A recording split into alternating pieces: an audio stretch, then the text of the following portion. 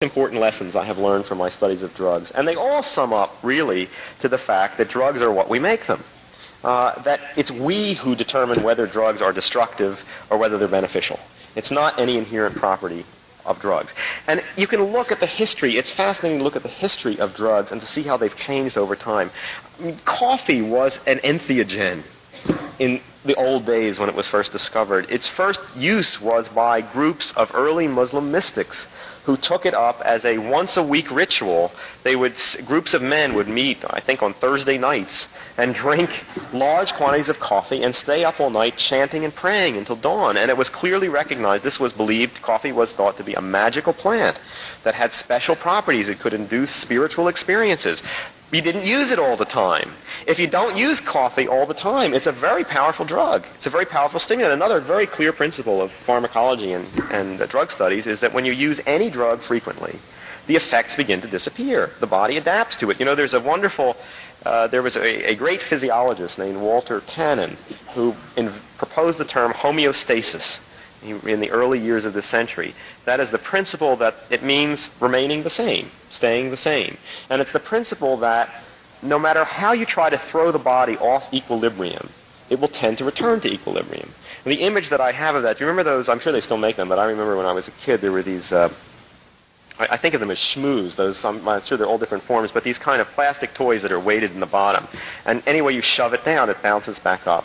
Well, that's how the organism is. And any time you put a force in and move it in one direction, it tends to move back. So there's a reactive component.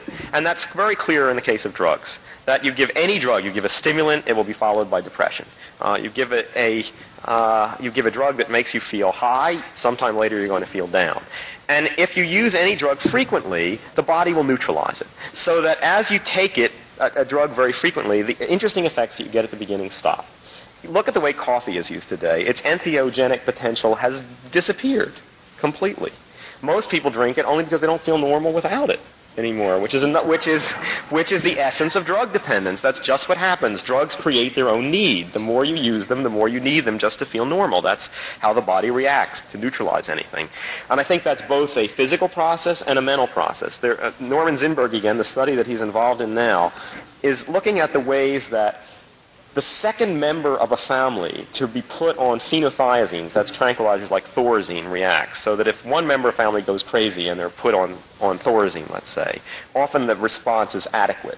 But if a second member of the family later requires treatment with the same sorts of drugs, it's much less effective. There's a much lower incidence of success in a second person in a family. It's as if people somehow learn to compensate for the effect of a drug. So I think that can both be a learning effect and a physical effect. But it's a very clear principle. And with some drugs that happens terribly fast, as in the case of putting tobacco into your system by smoking. With others it may happen relatively slowly. Chocolate, same thing, was an entheogenic drug. We have the world's expert on chocolate is sitting over here, Mr. Ott, who I hope will say something about that. He's written the definitive book on chocolate. The botanical name of chocolate, Theobroma, means food of the gods. Chocolate was considered a sacred plant by Indians of southern Mexico. It doesn't behave very much as a sacred plant today, maybe for a few people. And the same principle holds to these drugs that we're calling entheogens here tonight. They don't have any inherent potential to put people in touch with the divine or the absolute ground of being.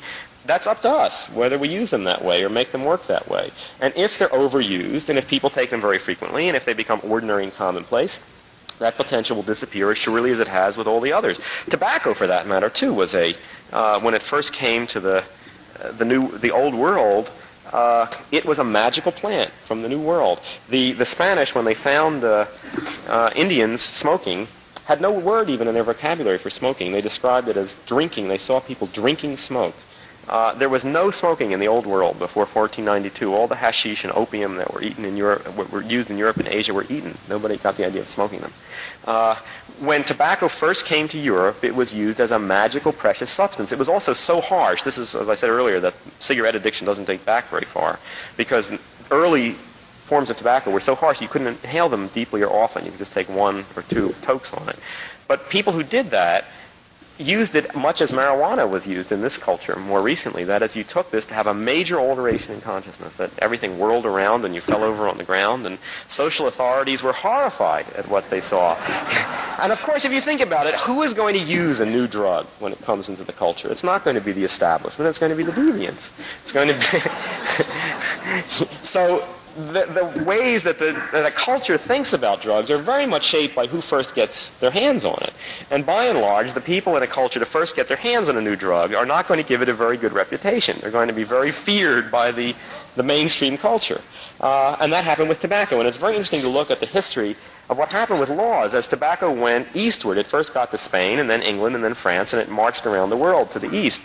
In Russia and Turkey of all places, which became so closely associated with tobacco, the death penalty was imposed for possession of tobacco for the first 10 or 15 years after it was there.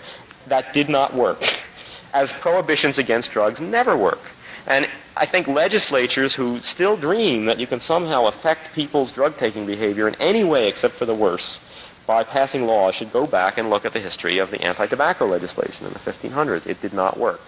What did happen, however, was that as tobacco became more commonplace and it lost its significance as a magical plant and people began to use it more frequently, it also lost its power to alter consciousness, possibly in an interesting way for many people.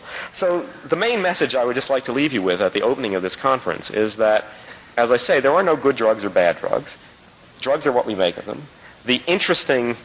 What we talk about as the interesting potentials of drugs are really the interesting potentials of us. And drugs are one way of realizing those potentials. And for some people, they may prove to be legitimate. So I'll thank you there. I'd be happy to answer a few questions. Well, I run a lot, and I'm just curious. When I smoke, like I think it's indica. I may be wrong. That's why I'm asking this. Is sativa a less harsh marijuana, or is there such a thing as a less harsh marijuana that is a breed or a... Well, I'm sure there are harsher and less harsh varieties of marijuana, but I suspect that has as much to do with the way that it was cured and dried and with tar content and the moisture content as much as it does on resin content. I don't know the answer to that, but I think that how harsh the smoke is really varies with a lot of things. There is research that shows that marijuana smoke has more tars in it than tobacco smoke, and some people have tried to make it that into implying that it's also more irritating. I think that the irritation of smoke has a lot to do with how much you take in over time, and most tobacco smokers take in much more smoke than marijuana smokers. You know also that the runner's high, as it's been called, has been shown to be neutralized in part or in great amount by giving people narcotic antagonists, which block the effects of opiates. And that suggests that the endorphin system, which are the brain's own opiate analogs, are at work in that. And that might be another example of the way that what we call natural highs really may have the same final common pathway as highs that people experience when they take analogous substances from plants. Well, there has been a lot of that research. I'm not very familiar with the literature. There's one person who's done a lot of that is Stanley Krippner. And I'm sure you could track a lot of that down through the Association for Transpersonal Psychology, which is in the San Francisco area, and publishes a journal called Transpersonal Psychology. Again, I think, that those kinds of potentials are potentials of the human mind, and that's possibly one way of releasing them.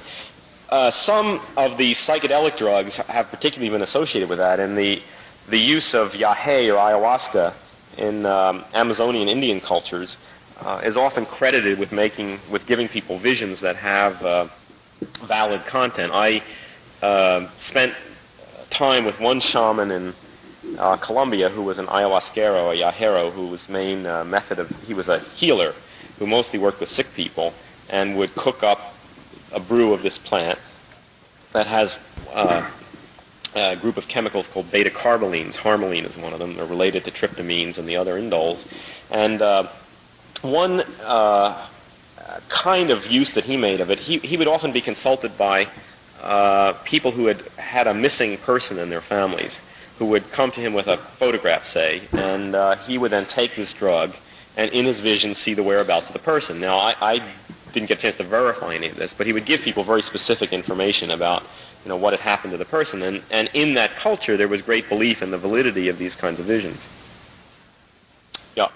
back there. Could you speak at some length on DMT, both synthetic as used in this culture and the natural as well?